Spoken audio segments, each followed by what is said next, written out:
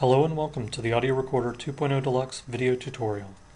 The Audio Recorder 2.0 Deluxe software is designed to help you easily convert your analog audio tapes and LPs to CD or digital formats. This tutorial will focus on both recording modes, the Easy Wizard and Advanced, separately to eliminate any confusion and get you started quickly. We'll begin by opening the program and selecting the Easy Wizard mode. The wizard will guide us through the process, including the connections shown here on step 1.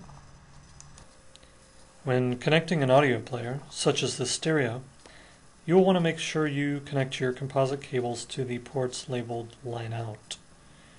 If you do not have any line out ports, try tape record or tape rec.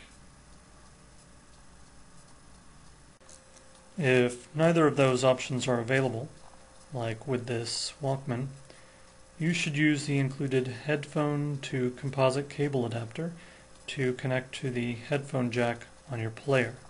Simply plug it in and connect your composite cables to the adapter.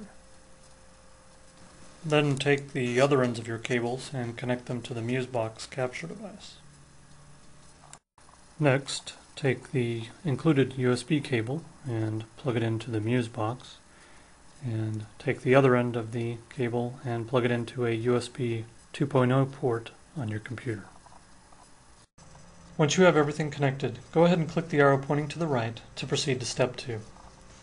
Here, we will need to adjust the volume on our audio player so that the needle sits somewhere in the middle of the black without going into the red. When the needles go into the red, that usually means the segment of your audio will be distorted. If you do not hear any audio with your audio player turned up, you can click the Help button for assistance and access the options to adjust the volume for the software and the capture device. When you've set your audio levels, click the next arrow and move to Step 3.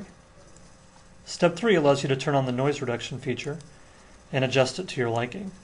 This is especially helpful when recording scratchy LPs. You can also adjust the output folder, which is where the program will save your recording to on your computer. Once you're happy, click the right arrow and advance to Step 4. Step 4 instructs us to position our audio player to the point we want to record, basically at the beginning of whatever you're planning to record, your LP, cassette tape. Here you can specify a name for the album you are recording. This will create a folder of the same name in your output folder where all the tracks will be placed. You can also set a recording time by checking the box and entering a time length. This will allow the program to record for the set time and then automatically stop.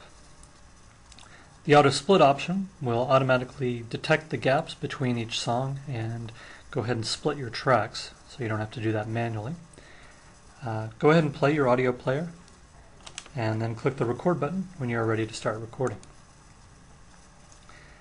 As you can see, the frequency bar, the volume bars move to your music and the timer begins to start. We'll just sit back and wait for the recording to finish.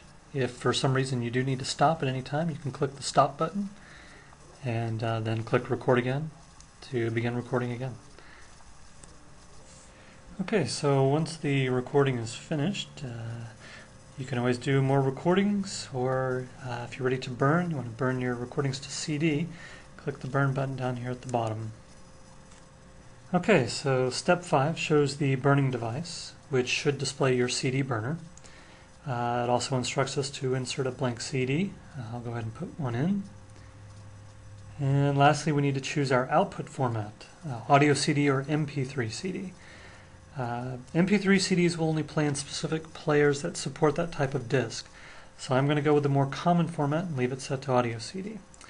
And click the next arrow to proceed to step 6. So here in step 6, we have a list of recorded tracks. As you can see, my cassette was auto-split into 3 different tracks. I do have the option of adding more with this plus button. I can select any tracks on my computer to add. I'm going to select this one here. I can also remove any tracks by selecting them and clicking the minus button.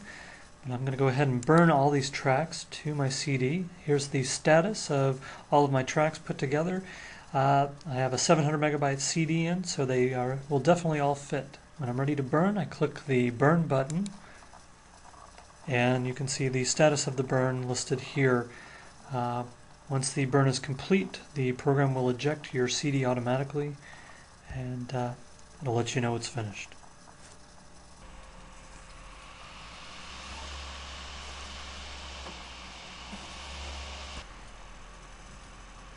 Okay, so it looks like everything's successfully burned.